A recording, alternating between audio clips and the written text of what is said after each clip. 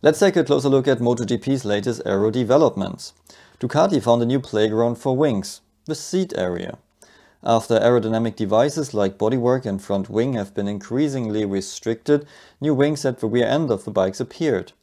The shape is very interesting as it combines a cascade of 3 to 4 horizontal elements which merge into 2 vertical wing elements.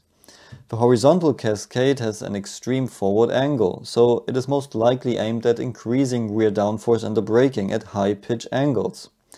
In addition to that, the cascade can support the upper Stegosaurus wings and allow more aggressive shapes here, similar to a beam wing in F1. While leaning into the corner, the vertical wings can help to increase downforce.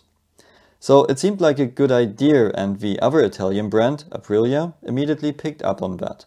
So it became a new aero war of the two Italian brands. Aprilia's current weakness is rear stability, so it seemed like exactly what they needed. They created an elegant wing a bit further forward below the seat, which consists of 2 horizontal elements for straight line downforce, and an inwashing vertical wing probably to reduce the weight behind the bike. They tried another version with 1 horizontal element and 1 vertical element as well, followed by a 2-element cascade for straight line downforce and an inwashing end plate. In addition to that, we could also find a horizontal rear wing between their Stegosaurus elements at the back to stabilize the rear.